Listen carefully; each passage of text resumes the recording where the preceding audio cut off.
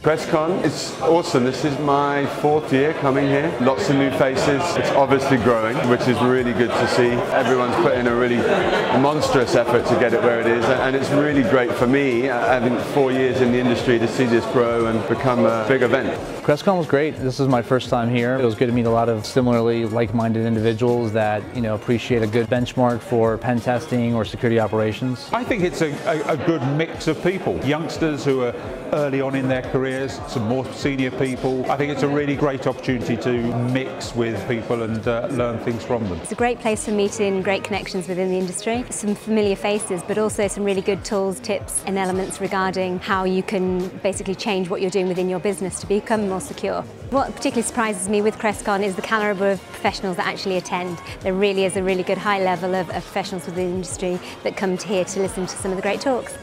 CRESTCon's great. I mean, I try to attend every year as much as I can. There's a lot of things going off here. It's always a good place to kick a finger on the pulse, really, what's happening. The whole place is just a good day. It's a good buzz, catching up with people, and hopefully then it'll go on into the evening as well, and have a good catch up with friends and colleagues.